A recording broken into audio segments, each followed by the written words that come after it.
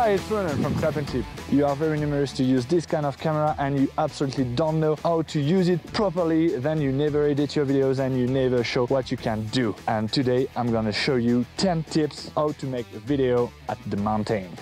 Tip number 1, do not shoot from your helmet as the view quickly gets old. It's disturbing and makes people nauseous. Instead, multiply the view angles and try different perspectives to keep the viewer's attention by sharing your surroundings. Make the best out of your selfie stick. For instance, chase your friends down the slopes. Feel free to come up with creative shooting angles. Tip number 2, shoot brief footings. Focus on the essentials. Too many people are filming entire downhills. It empties your batteries, fills up your memory, and is simply boring to watch and sucks up precious times when editing films. Yep, you'd have to watch it all over again. Really?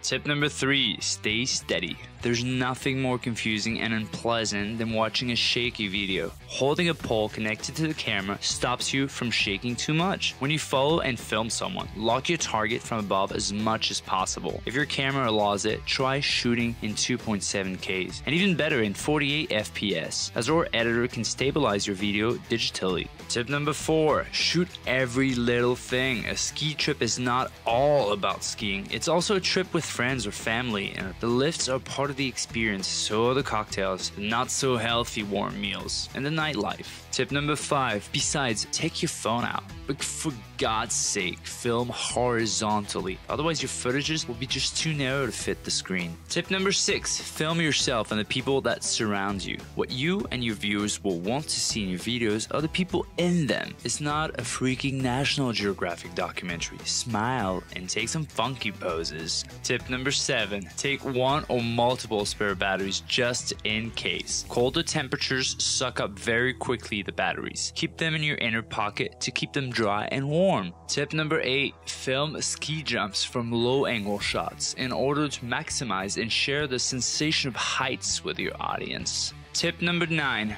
do not lose your camera. The adhesive fastening should be nice and dry, and if possible, add some super glue. Do not add extra stems on your board. They would increase vibrations and take off the camera fastening. Use, for example, the string from your sunglasses as a leash in case the fastening comes off your board. Tip number 10, always emphasize safety in videos. Do not throw together odd accessories that would jeopardize your safety in case of a fall. Look where you're going and mind the other skiers out there while filming. Hey guys, I really hope you like this tutorial. Like us on Facebook, subscribe to our channel, and of course join us on www.clapnclip.com.